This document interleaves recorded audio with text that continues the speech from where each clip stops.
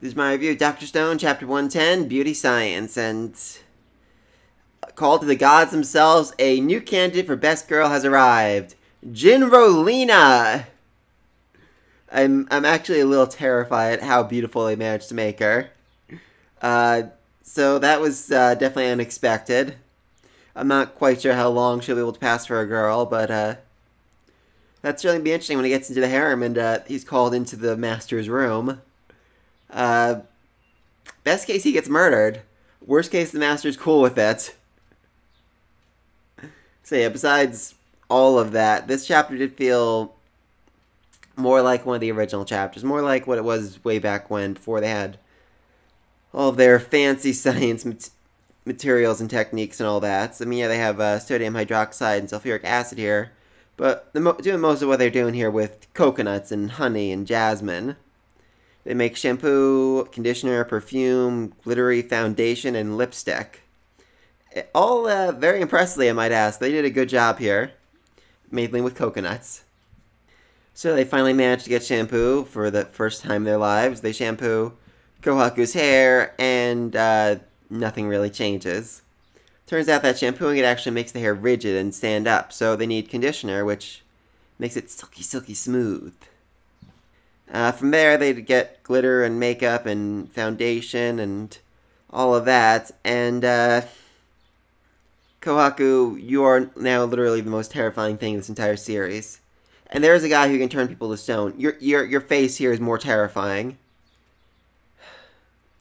Thankfully, Amaryllis apparently is a master at makeup with her limited material she's had her whole life, so she's able to turn Kohaku into, I'm not going to lie, a very beautiful girl here. I don't think it's the same dress she was wearing before, but it all seems to fit her very naturally. I like it. She looks really good, and I like it. So then they decide to do the same thing to everyone else, and it doesn't go well. I mean, really.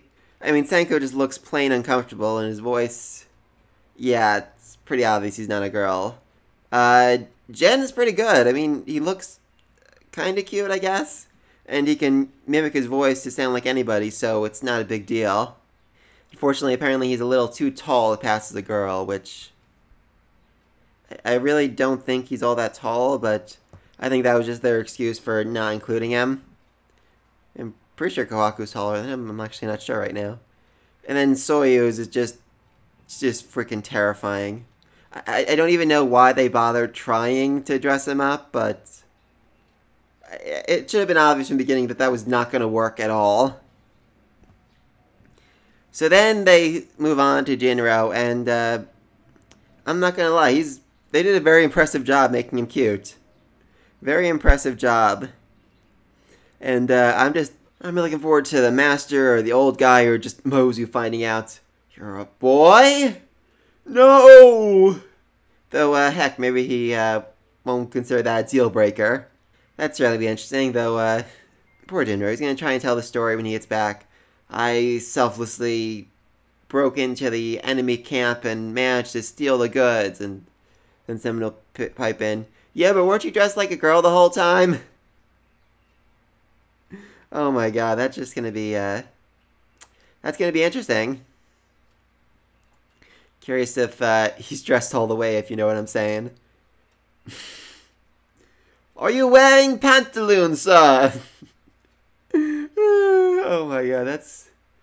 Yeah, so that's gonna go very poorly, because I have a very strong feeling that they might only end up taking Jinrolina, which, yeah, that'd be bad. That'd be very bad. Like, Kohaku was gonna punch Mozu in the face, and he'd be like, you're not beautiful, and walk away or something. And so Jinrolina is the only one they take. That would actually be terrifying.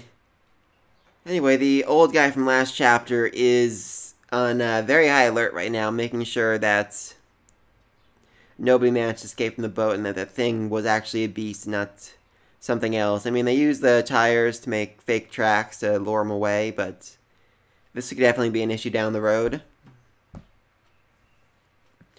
I mean, they're hiding in a cave right now, so it's not a big deal. They're definitely not going to be spotted or found, like, ever.